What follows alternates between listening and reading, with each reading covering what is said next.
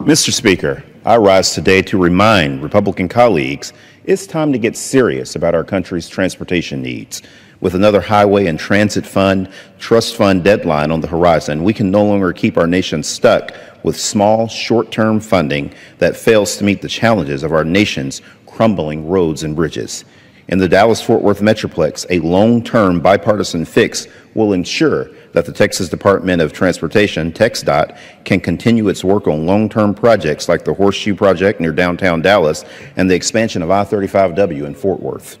In addition, it would ensure that thousands of residents in North Texas can continue to utilize reliable public transit services like the T and DART.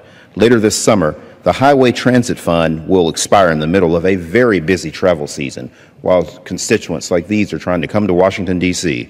It's time for the Republicans to put aside their rhetoric and make their word good to the American people.